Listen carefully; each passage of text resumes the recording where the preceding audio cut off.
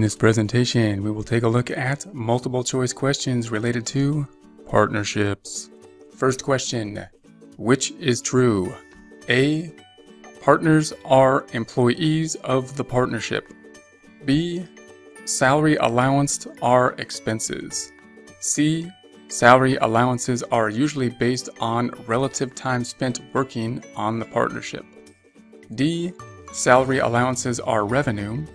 And E, interest allowances are deductible. Let's go through these and see if we can do the process of elimination. Which is true? So these are basically a bunch of true-false questions. We're gonna assume, or it must be the case, where most of them are false, and we're looking for, of course, the true one. So A says, partners are employees of the partnership. Now you might think it's kind of true. I mean, they could set themselves out as generating wages, but really they're the owners. Clearly they're acting as the owners of the business, so they're not really partnerships. It's their business, so typically we're not calling them employees normally. And then B says salary allowances are expensed. Now this is where it gets tricky, because B, C, and D all deal with salary allowances. So you would think that the salary allowances are part of the answer. So I'm just going to leave B for now, because it's similar to C and D, and C which is most correct.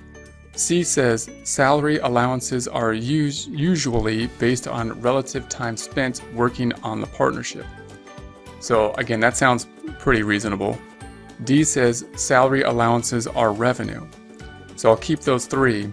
And then E says interest allowances are deductible. So again, interest doesn't have anything to do with the others here, so I'm thinking maybe, we're probably focusing in on salary allowances, and it's the case that interest allowances are based on capital accounts and aren't deductible. They're not part of net income. They're not an expense. So we'll leave B, C, and D and go through this again. Which is true? B, salary allowances are expenses. Or C, salary allowances are usually based on relative time spent working on the partnership. Or D, salary allowances are revenue. Now again, if you see like one pretty long, detailed, kind of specific answer, I'm not saying it's always the case that it's the right one, but oftentimes it's the case, because the question that's being put together is trying to list something correctly, meaning they're trying to eliminate all the kind of factors that would be incorrect, which takes more legalese kind of terminology. So oftentimes the longer answer might be the more correct one.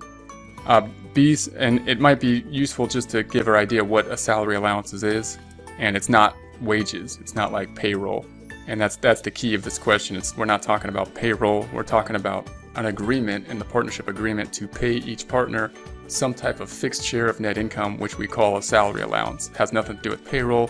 No payroll taxes, no withholdings related to it.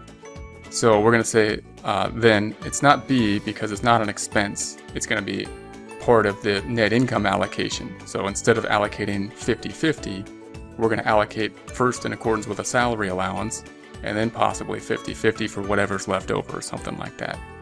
And D says salary allowances are revenue. And that's not typically the case either. I mean, they might be considered revenue to the owner in some way. They're going to have to pay taxes on it, but they're not revenue to the partnership, and which is what we're kind of concentrating on. And so C is going to be the most correct answer. So question and answer once again. Which is true? C, salary allowances are usually based on relative time spent working in the partnership. So, and that's going to be, remember, we're just talking about how we're going to allocate net income. So if we have one individual that works more in the partnership than the other, then we might say, they should get paid more of the net income. How can we do that? Well, we create kind of like a salary. It doesn't go through payroll, but we're just going to say, hey, we're just going to give you kind of like a wage type of distribution from the net income before we pay out the rest of the net income.